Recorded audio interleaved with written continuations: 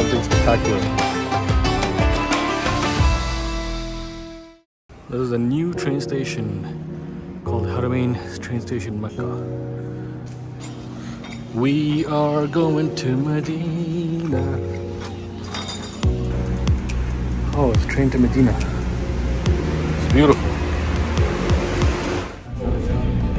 We are in the Medina train going to Medina from Mecca. We're going to be stopping over in Jeddah where this whole train is going to fill up. Right now it's fairly empty. As you can see, there's not a lot going on. I gotta say, it's a very, very nice train. It's like one of the trains that you see in Europe when you're traveling to Italy and Switzerland and areas.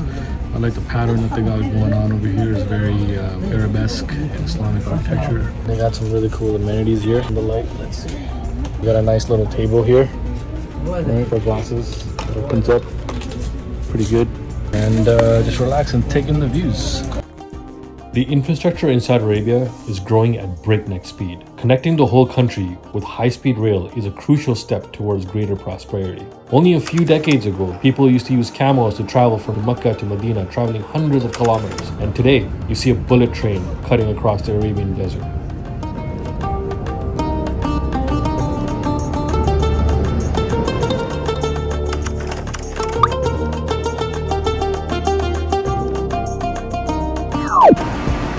We have arrived at Medina station. Brand new station. Well, not brand new, I think it's like 2 or 3 years old. Wow. So pretty. I like it. Oh, they actually did this? I see. Okay, so I see what the difference is.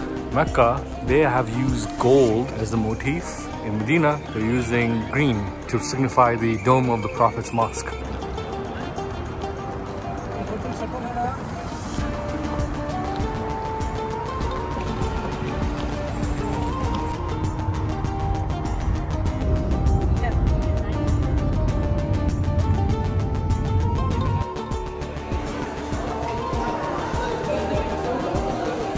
We're in the Bulman. This is Al-Baik at 11 p.m. at night.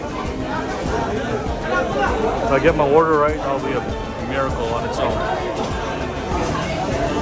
Currently standing in line to place my order. Then I gotta stand in line to get the order. That's what I'm gonna get. We are now entering Masjid An Nabawi. That's the famous green dome. Oh, beautiful.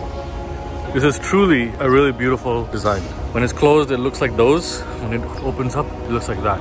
Really nice. If they have a system where they actually capture any rain and goes into a reservoir, that would be even smarter. Wow. MashaAllah. Look at this. That is a famous green dome. Well done. So this is like the original, the OG part of the Prophet's mosque. And basically this minar was actually created by the Ottoman Empire. Very Ottoman-esque type of architecture. And I think that dome was also erected by the Ottoman Empire. It's a very historical, I mean, like, it just shows, like, you know, all the different powers that came, that contributed to the growth of this mosque.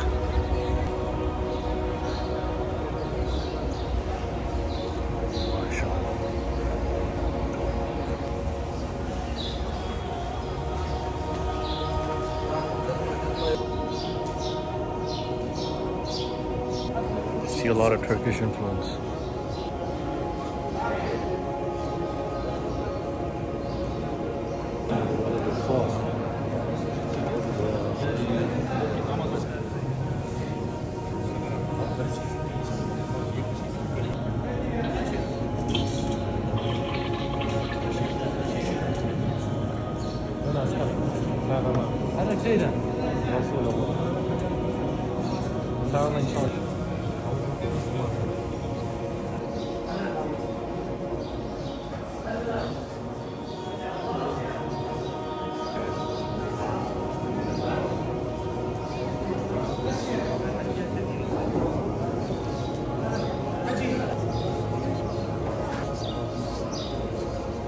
Going for Asr prayers. One mistake I made is that you should always bring a plastic bag with you so you can put away your shoes. This is Abu Bakr al-Siddiq gate. This is the old school mosque, the original Ottoman mosque that they built. Ottoman Mamluk as well, I think.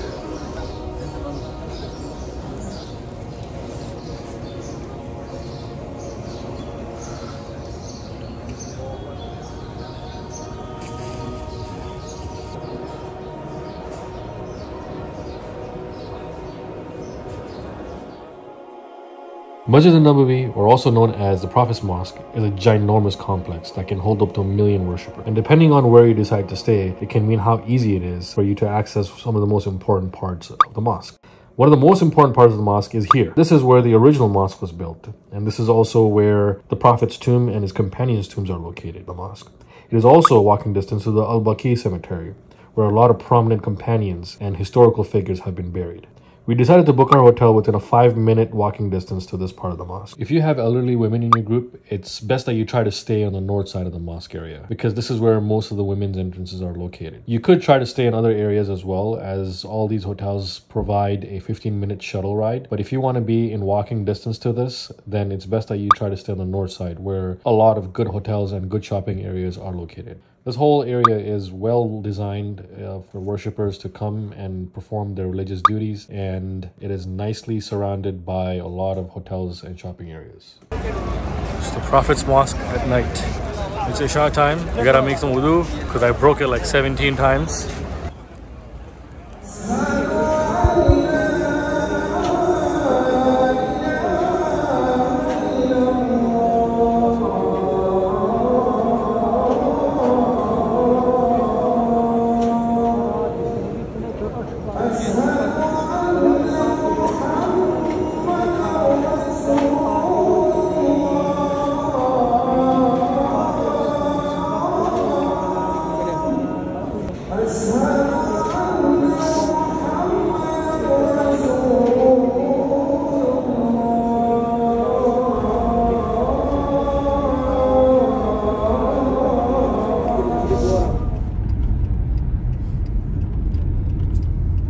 Very historical town. So this is the place of Islam's second war against persecutors. This is the mountain of Uhud. I think we lost that one, right? तीर वाला 50 सहाबियों को रसूल सल्लल्लाहु अलैहि वसल्लम इसका ऊपर खड़ा किया। रसूल सल्लल्लाहु अलैहि वसल्लम ने बोला, मैं जब तक नहीं बोलेगा नहीं उतरना। सहाबी लोग उतार दिया, इसलिए उहद में हम लोगों को नहीं विन हो गया। This is where Battle of Uhud happened. That is the mountain of Uhud. This is when the Meccan army came to fight against people of Medina. And this is where they made their stand. Just to think that this is where an actual battle took place. We're literally standing on the ground where people are here as tourists, taking photographs with their loved ones, you know, just kind of taking in the sights and sounds, paying for some tour guide to come and take a look at this. This is exactly where hundreds of people lost their lives. A lot of blood was shed on this land. Like I said earlier, there were supposed to be 50 archers that were placed there, and the Prophet said, do not move from the spot until I tell you to. But they moved. That put the whole army in disarray. This is the first battle that Muslims lost. You know, for us to be standing here on this ground, some very, very prominent people, his blood has spilled on this ground. Like, for example, Hazrat Hamza, who was the uncle of the Prophet, who protected him when the Quraysh tribe was actually persecuting him. When he was killed, Abu Sufyan's wife, who is Hind, she actually hated him so much that she actually cut open his chest, took out his heart, and took a bite out of his heart. So, pretty violent, gory, disgusting stuff. He didn't deserve that, number one. The guy's dead, you know? You don't desecrate a body like that. It's an amazing part of our history that is a sad part, but also a big lesson that we can learn from it. So behind, you see right there the Mount Uhud. Behind us you see the mountain where the archers were set up, and this is where the battle actually happened. And this area where they've gated off, this is where a lot of the martyrs were buried. So there are at least 70 companions of the Prophet that are actually buried here, and there are very strict laws as to what people do here. A lot of people come here and they start praying and this and that, which is strictly prohibited. A lot of Jews also helped the Prophet to fight against the Meccans who were coming to take the city. A lot of Jews are also buried here, apparently. That's actually something that a lot of people don't know about.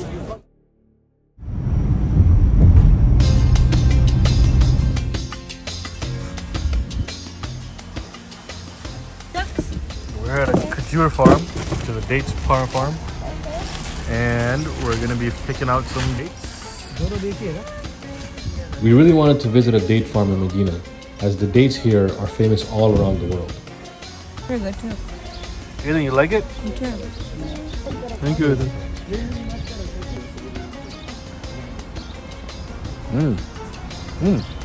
This one has like a pruny taste to it. A little bit of sour taste to it.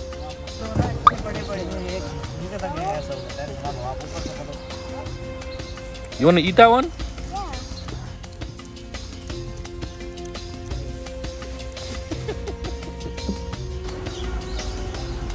These guys are sorting the harvest. It's beautiful. This is top grade stuff. Top grade seating. Okay, I was joking about the seating, but this actually is top grade. Oh, what's up with these ducks? Go. Go say hi to the ducks. This is the harvest of dates from this tree. You got some ducks here to clean up all the mess, I guess.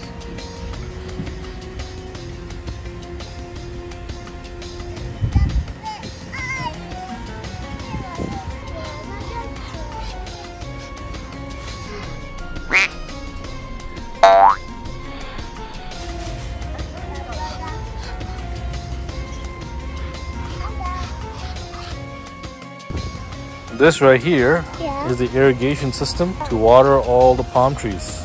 And they have that going everywhere.